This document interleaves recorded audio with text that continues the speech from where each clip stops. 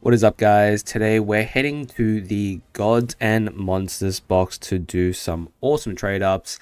Today we're trying to get the Minotaur's Labyrinth. If you didn't know, the Minotaur's Labyrinth comes in a bunch of different patterns, but the most notable thing is a little Minotaur within its maze that rocks up in about 30% of the trade ups. So as you can see, the better centered it is on the play side, the more desirable it is. It's not a super valuable pattern, but it's definitely one that I want to add to my collection.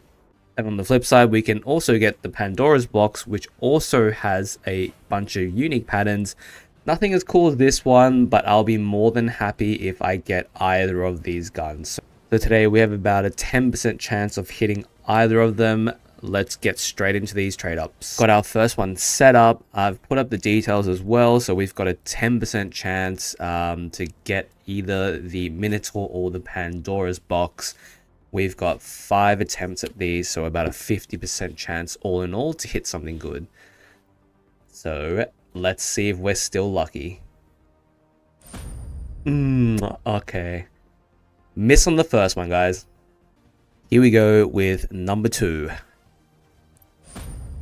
Ooh. Back with number 3. 2 misses so far. Can we change it? Bam. Definitely not. Alright. Alright, we're back with lucky number 4, guys. 10% chance. Come on. Damn, I hate this gun.